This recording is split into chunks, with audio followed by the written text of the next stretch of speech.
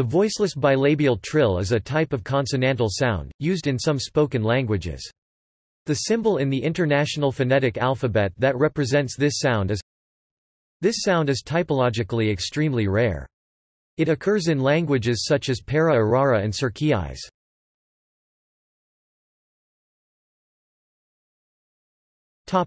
Features. Features of the bilabial trill.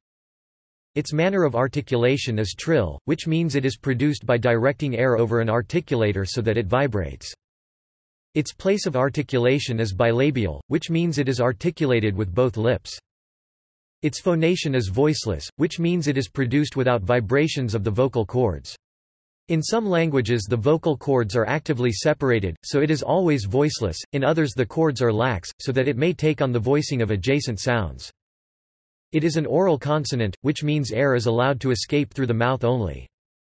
Because the sound is not produced with airflow over the tongue, the central-lateral dichotomy does not apply.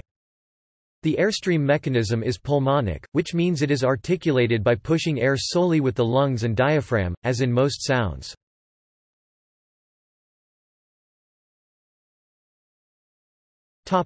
Occurrence.